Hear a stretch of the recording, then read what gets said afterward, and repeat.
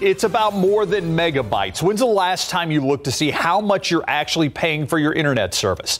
Turns out it's not always easy to tell. 12 on your side's Marilyn Moritz looks at what you can do to save money.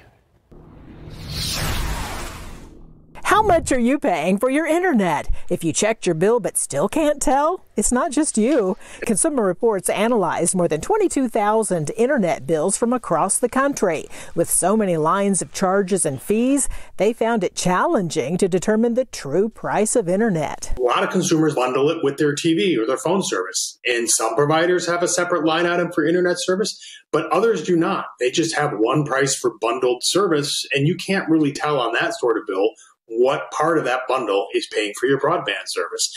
The NCTA, Internet and Television Association, disagrees, saying cable providers provide transparent billing information on their websites and promotional materials. As for prices, Consumer Reports found those vary a lot.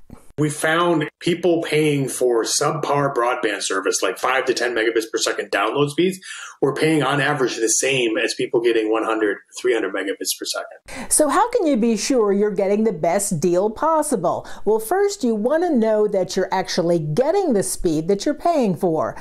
There are some tests for that. Speed Test by Ookla and MLab are two sites where you can test your speed. Next, call your provider and ask for a better deal. It can't hurt. Instead of paying a monthly rental fee for your router, buy one. And some companies give a discount if you skip paper billing and sign up for AutoPay. Marilyn Moritz, KSAT 12 News. Keep up to date with all of San Antonio's top news, weather, and so much more by clicking the like and subscribe buttons below. And once again, thanks for watching KSAT.